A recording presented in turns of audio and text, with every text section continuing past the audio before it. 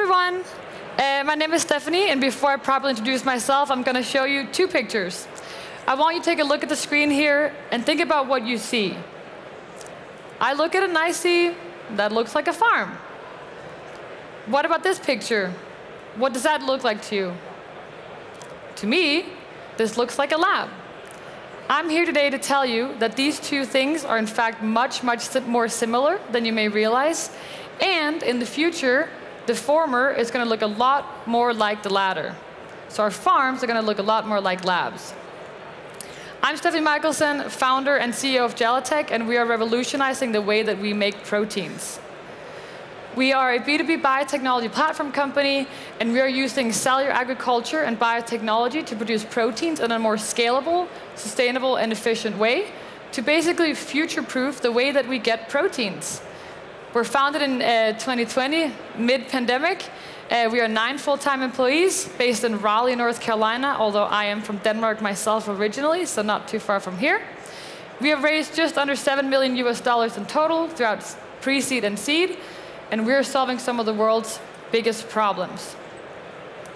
So when I say proteins, you're probably thinking things like food and beverage, protein as in meat or dairy.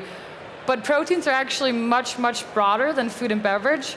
We also have individual proteins that can have applications in makeup, personal care, important therapeutic applications, biomedical applications, R&D, materials. And the issue is that currently we rely on either getting proteins from animal agriculture or from tissue from humans, for example. And animal agriculture is an issue. It's actually destroying our planet.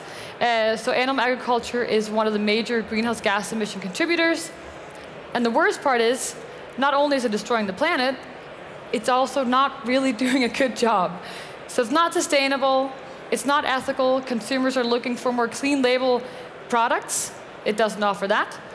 It's also not reliable. So when you have to rely on these massive farms, thousands of different individual animals, you get a lot of variability in terms of the yield of protein that you're getting, also in the purity, the quality, which in return can actually affect the price or the cost. So you see a lot of discrepancies here.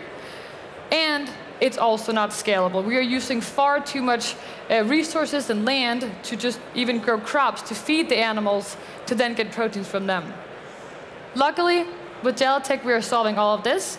So by using our technology, we are able to produce proteins that are sustainable. It is also ethical because we don't have to harm or kill animals. It's also reliable because when you grow proteins in the lab, you can control the whole process from start till end. So we have a much more kind of linear relationship between we input X, we output Y, and we can consistently produce the same yields with high purity, high quality proteins. And lastly, our technology is in fact scalable. We do everything under one roof, both from growing the proteins to extracting them and purifying them, all in one roof, instead of having farms, slaughterhouses, processing plants. So it's much more scalable. To give you a quick overview of what the process looks like, obviously this is a very simplified version of what a technology actually looks like. But in short, we start by isolating cells. So we take a little skin biopsy from, we've done it from humans, from pigs and cows. A one-time biopsy, we then isolate cells. We immortalize those cells, which means that the cells, they're now immortal, so they will grow forever, definitely. And then we can optimize the conditions in which the cells grow. So we have been able to more than 15-fold increase the amount of protein we're getting out of each cell. So we can tweak the process and thereby make way more protein out of the input that we're putting into it.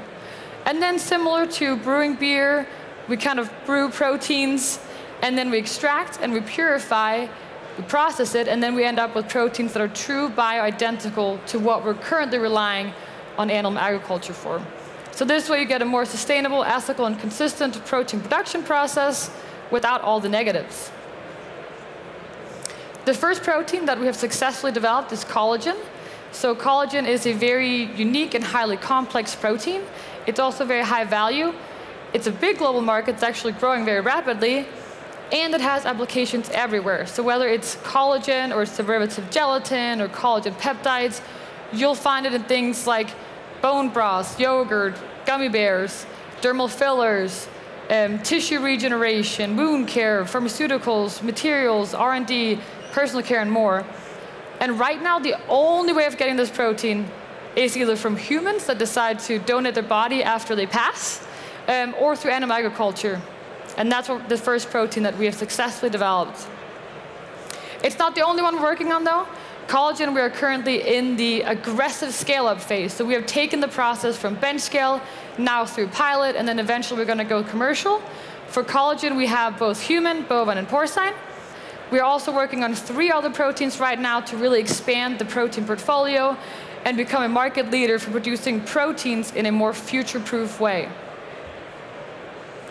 Hopefully now you kind of understand the picture I was trying to paint around why in the future our farms are going to look a lot more like labs, and why it actually makes way more sense to use much less resources, less time, less land, and be able to produce proteins in a more consistent, reliable, sustainable, and ethical way. In terms of what next for Jellatech, so we are scaling up our technology, we're expanding our team. We are also expanding our portfolio of different proteins and cell lines. We're also building partnerships currently and are seeking new ones. So if you're currently struggling with having to rely on animals or humans for proteins, come talk to me. We'll be raising our Series A next year. So if you're an investor, also feel free to connect with me. You can scan the QR code. You can also take my email. Happy to have a chat over a coffee or beer. But that's it from me. Thank you very much for taking the time to listen to me.